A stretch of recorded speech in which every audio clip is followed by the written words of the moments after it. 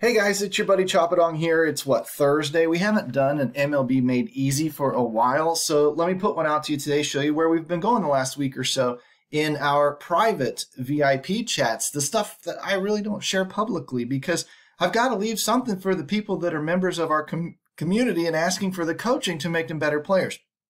I can give you tidbits out here, but I can't give you the real good stuff. You've got to come inside, dfsarmy.com, use the coupon code CHOP, C-H-O-P, and get your butt in here and ask and feedback and go back and forth and interact and all that good stuff and learn to build better lineups on your own because, I'm a very teach a man to fish kind of guy.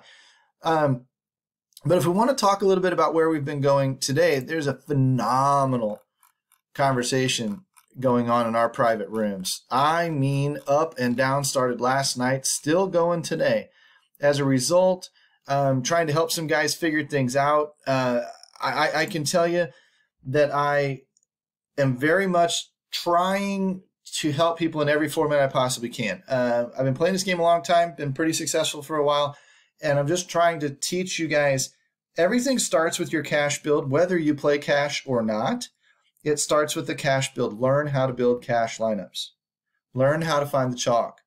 Because inside that chalk is insulation. If you've ever heard the poker term schooling effect, I can sit down at a table of 10 people, and if 8 of them are donkeys, it's going to be really hard to beat the donkeys. Somebody in there is going to be making horrible plays and getting lucky anyway.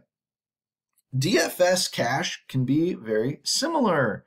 You're trying to beat the whole school, but because just like little minnows swim around in a school to avoid the big fish, it works in DFS. There's safety in numbers. There's safety in the chalk. You can also use things like Vegas indicators and whatever else, and over a long sample of time, you can't beat where everybody else goes. When they all have the same information and they all have the obvious plays sitting right there in front of them, almost the mooktard, the idiot that sits there and just plays what people tell him to play, has a great shot at beating you when you try to outthink, outsmart, and get fancy. Cash games are not for fancy. Cash games are for obvious. Okay? Now, you want to outthink and outsmart, outwit, outsurvive, outlast, whatever the hell the theme used to be? Then you get smart in tournaments. And if you outsmart the field, you find yourself at the top of the leaderboards. Okay, so you're going to use your cash game methods to set up your day, find out where most everybody is going. Then you're going to start thinking about single entry or maybe league play or whatever it is that you like to do. Then you're going to sit back and you're going to say, okay, so everybody's on this guy. Baseball is very, very volatile. I probably don't need to be on that guy. I can probably bank on him flubbing up, and I can probably come over here and pick this other guy who makes sense as well and hope he succeeds. Boom, there's your pivot. You're done. Everybody, you might beat them, 92 to 88. And it happens. That's exactly how it works. And same thing, you might take a little bit more risk because you're playing more people. It's harder to get to the top of the pile when you're playing 20,000 people than when you're only playing 200 people. So you're trying to make even bigger pivots, bigger chance, taking bigger risk, whatever. You're stacking your lineups. You're using correlated points. You do realize that when you got 4 bats in the same offense in the same lineup, if that offense gets shut out, 40% of your lineup is toast. It's very hard to overcome that. You're not winning a tournament, a large tournament that way. Your night's over. But when you spread out and you've only got 2 from here and 2 from here and 2 from here, now what you've got is, it's like walking on ice, on thin ice. You're safer if you spread out your arms and your legs and kind of crawl on your belly than if you walk on your own 2 feet. You're concentrating your power. You're going to break through the ice more often. You're trying for a cash game. You're just trying to stay afloat and stay in the top half of the contest. Therefore, you're lying down on your belly on that ice and trying to spread out. You don't want to be too concentrated on one single offense. You'll break through the ice. You want to be spread out across this one and this one and this one and this one. Have your finger and your toes in each one of those offenses that you can, because your night is going to be safer. No single bad game can tank you. That's really all we're doing. And we're just building in different formats. So if I was building with cash games, I can go through my routine here. Lickety split. Let's just say that all of tonight's outside of that one game, all of tonight's games are on that main slate. So I'm going to come up here, sort by K-score, show you that Blake Snell, Charlie Morton, Andrew Haney, Sean Manaea are all up here kind of towards the top. Mostly these two at 88 and 7,500. In order for me to give up this kind of a K-score off of a Blake Snell, you're going to need to give me a cheaper price. And Andrew Haney's not enough at $400. Hook or whatever isn't enough at $1,000. However you pronounce his name at 5,700, that's too risky for me. I'm not going to touch him. I'm not giving up that much K-score for that much savings, right? The cheaper dudes are already at the top. It takes a Walker Buehler and takes him down in my rankings. A Sean Manaea down a little bit in my rankings. They're going to be heavily owned pitchers because they're consistent. They're brand names. They're probably facing weaker teams. Again, they're consistent. So, but I'm probably going to look at a Blake Snell. Highest K-score, cheapest price. It's favored. It's in a good matchup. Boom, done. See ya. Probably it for me when it comes to pitching. I'm going to come down here to the W score, and I'm going to sort that by top to bottom, and I'm going to say these are the teams I want to stack or look into stacking. I may not stack them all heavily. I'm just looking into it. Atlanta, Detroit, Chicago, Minnesota, Tampa Bay, LA. I'm looking kind of for these guys that are over about a 650. So 3 or 4 teams I'd probably key on tonight. The other guys are just in mediocre matchups. One might get lucky and go off. One might fall flat. I don't know. But if I ran this slate hundreds of times, generally speaking, Atlanta, Detroit, Chicago, Minnesota, probably going to be in the top performing groups of teams more often. More often than even the Dodgers and the Yankees today. Okay, it's based on a pitching matchup. So now that you've got some things to key on, you'll just sit back, you wait for some ownerships, wait for some projections. You'll zig when the team, when everybody else zags in a tournament, especially a single entry tournament, because you're trying to get different. You're building slightly suboptimally on purpose so that you can kind of let big chunks of the population fall to the wayside when they guess wrong, and that should leave you standing at the top when you're right. That's all tournament play is. Cash games, you're probably going to want to stay within those heavier owned offenses. It may not go by this sheet. Atlanta may not be the highest owned offense tonight. It may be somebody like, I don't know, Boston or something, in which case you might want to consider a lot of Boston players tonight if you're staying in those chalkier spots, because again, there's a little bit of safety in that number. You're in those numbers. You're trying to hide kind of within the herd and then separate yourself at the very, very end. Jump out of that herd at the very, very end. Okay? And that's essentially just the philosophy of MLB DFS. It can't get easier. If you want to look at other situations, you might pare things down by looking at trends. And this can help with some cash game guys too, because again, there are just too many viable players on a slate like tonight to, pigeonhole yourself down to thinking that these 2 or 3 or whatever guys are the best. And I've got these 12 guys suggested to me. They're the only ones I should consider. No, bullshit. You can consider 40 or 50 guys on a big slate. It's baseball. It's random. Their range of outcomes is very, very wide. They're projected at 12 points. They can score between 0 and 50. I mean, I don't know what they're going to do. They're going to be somewhere in that range, though.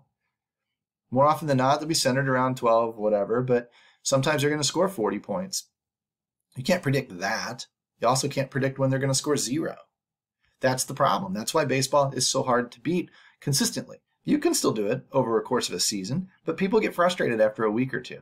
When I have taken this, that's a big list, man. When I take this list and try and cut it down to about, 25 to 40 players, that's better. Now I'm looking at which teams I want to focus on from a hot hitter angle, right? Like I'm looking at Atlanta. Boston's pretty hot right now. LA Dodgers are getting hot again. New York, Oakland, multiple guys. San Diego's hot. 4 batters over a 435 WOBA and a 200 ISO over the last 7 days. Yeah, that's worth mentioning. And if you get a new pitcher, somebody we don't know about, you might want to focus on some San Diego in your tournaments and stuff tonight. If they're not carrying very high ownership, you might turn around and say, holy crap, nobody's on these guys. Nobody's on these guys tonight, and they're hot. Well, take a chance. I guarantee you their chances of breaking the slate are almost as good as ever. But are they going to break the slate with 15 other teams they're competing with? No, probably not. The odds of you picking just one team and it being right is way, way, way low. So in our MME type of stuff, After we do our cash games and then do some single entry or 3-max type pivots and stuff like that, then we can focus on our MME. And when we focus on our mass multi-entry stuff, all we're doing is we're looking at casting a wider net. So maybe I like San Diego tonight, but guess what? I should probably pay attention to Boston. Should probably pay attention to the Dodgers. Should probably pay attention, to whoever else, San Francisco, Atlanta, whatever. I should probably pay attention to teams that are highly owned because everybody's data is pointing them to those teams, but I should probably take some pivots. I'm casting a wider net because I'm making 100 and 150 lineups. I can take 8 teams here and 8 teams there, and 8 stacks of this team over there and whatever, and mix and match and get some Boston and New York and some Boston and Atlanta and Boston and LA and Boston and Minnesota and whatever, and hope to pair up some of the right combos that get me really deep into one of those giant tournaments and knock the thing over. That, again, is the essential part of MME. This stuff isn't rocket science, but you could use all of these guys. You can consider them for cash games when we're talking about, hey, maybe you'd want to consider, some hot hitter right now, like Gleyber Torres was brought up to me earlier. You look over to Gleyber Torres, and we're looking at a 495 WOB over the last 7 days. Yes, he's hot. You might look at San Diego today, and you might see Tatis is not in there anymore, right? But Tommy Pham and Manny Machado are. You might look up here and see that JD Martinez is a popular play today. Well, JD Martinez hitting 600 WOB over the last 7 days. Duh. Should probably consider him. Makes a great cash play because not only is he in a good matchup and popular today, he's also hitting really, really well right now. So he's probably kind of one of those cash core type of plays that you just lock in and move on. You'd pivot off of him in a tournament maybe, but in a cash game, you'd probably lock him in. Okay? That's all this stuff is. So when I'm looking at things like our MLB chalkboard, I'm looking for the big ownerships if I'm building for cash. And I might start with a Sean Manaea or a Walker Buehler or a Blake Snell. In my cash building in DraftKings, I might start here with Blake Snell because he's got really, really good ownership and he's cheap. Okay, so maybe he's the guy I lock in.